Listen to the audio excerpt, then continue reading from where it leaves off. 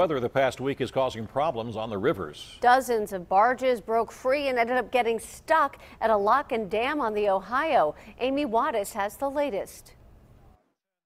You can see several of these barges pressed up against the Emsworth lock and dam. We're told other barges actually submerged underneath the water.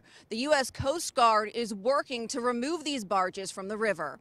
The U.S. Coast Guard has declared this area of the Ohio River near the Emsworth Lock and Dam a safety zone since several barges broke away from Jack's Run fleeting area early Saturday morning. What we're looking at doing today is hopefully breaking up some of the ice that is collected in the area.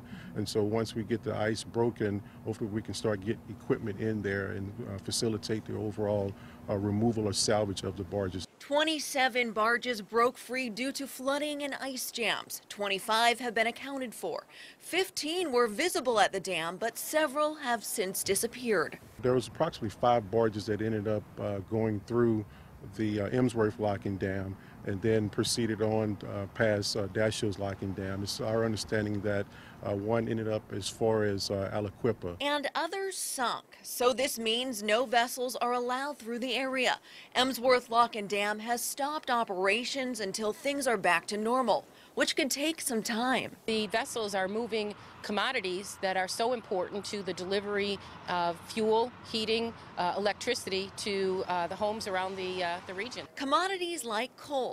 Fortunately, the Emsworth Lock and Dam was not significantly damaged and there are no environmental concerns from pollution.